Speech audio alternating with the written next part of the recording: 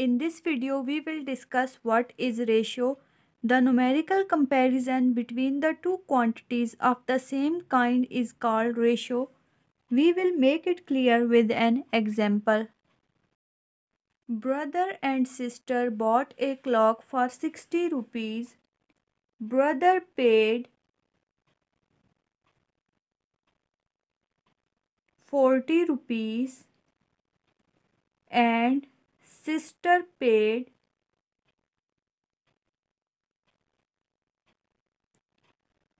20 rupees.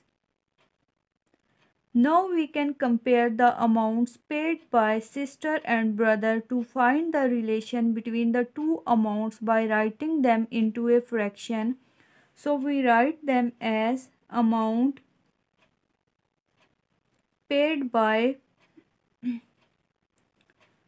sister divided by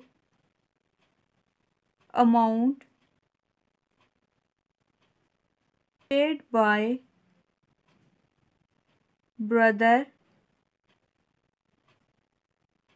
which is equal to 20 divided by 40.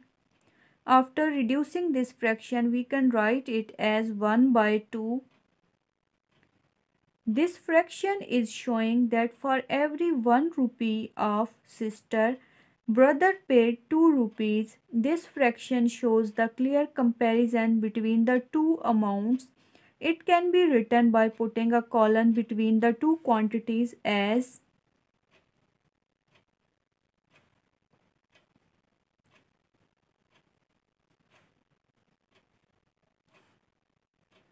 we read it as 1:2, but it cannot be read as 2:1 because by changing the order of elements of a ratio, the value is also changed. Therefore, 1:2 is not equal to 2:1.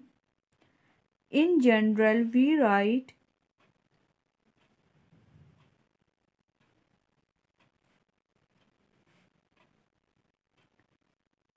as 1:A/B is not equal to B/A.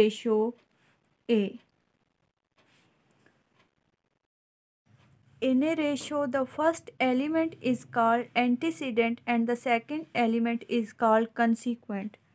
For example, if we consider a ratio 1:2, then 1 is antecedent